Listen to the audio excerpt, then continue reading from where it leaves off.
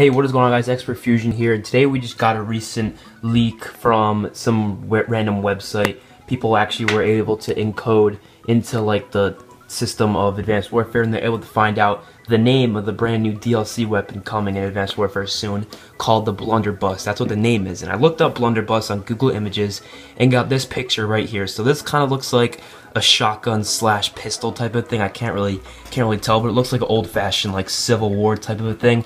Does not look like any kind of futuristic thing. That's kind of strange for Advanced Warfare, since, you know, Advanced Warfare is in the future, and this is obviously not a futuristic item. This looks like it's an old thing, but I think that's pretty cool that they're doing that. And Michael Condrey said on his Twitter something about a elite gun being called the M1 Irons. So this must be this gun must have an elite variant called the M1 Irons. So it makes sense that this would be the brand new weapon coming into the DLC number 3.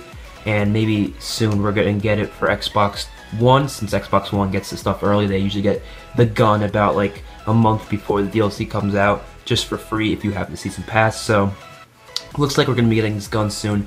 It doesn't look like it's going to be that great. I mean, if they could make it actually a decent gun for all we know, you know, it could be an amazing gun. I'm hoping it's an amazing gun. I don't want them to just bring a DLC gun that it sucks. And like the last 2 DLC guns have actually been pretty good. So it's kind of strange though. The last 2 DLC guns have actually been energy, like laser weapons, and then this one doesn't look like it's a laser weapon at all. So kind of strange, but I think it's pretty cool. Kind of reminds me of the Blundergat from Mob of the Dead and Black Ops 2. It looks very similar.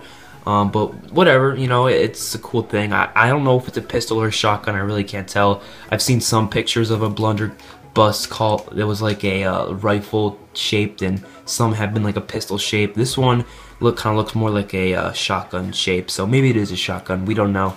Hopefully you guys enjoyed. I will see you guys in my next video. Peace out.